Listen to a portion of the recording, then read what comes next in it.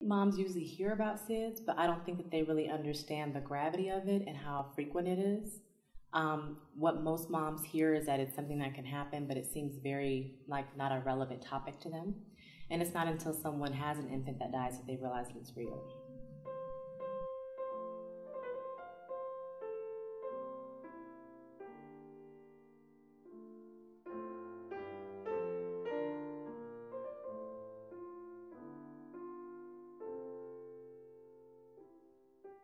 My grandmother had mentioned it to me, when I was, growing up, just, different conversations, just,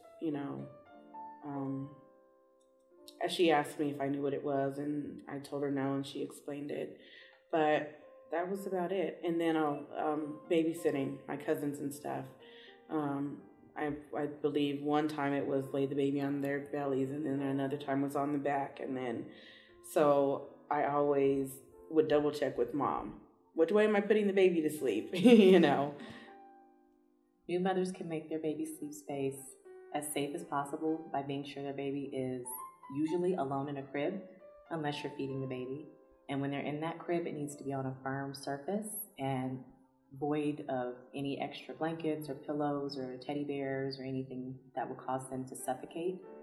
Also, being sure the room is not too warm, and being aware of having the baby sleeping on their back. Babies on their back have a better chance of survival and a better chance of breathing while they're sleeping and not having SIDS occur.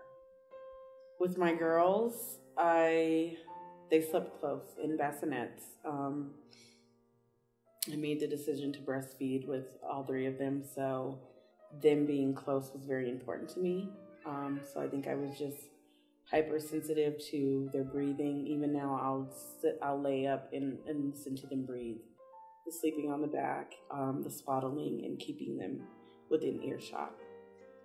Mothers have an innate ability to keep their babies safe, and I encourage them to not only take this information and utilize it every opportunity, every nap, every sleep, but to also listen to their own intuition and be sure that they're keeping their baby safe at all times.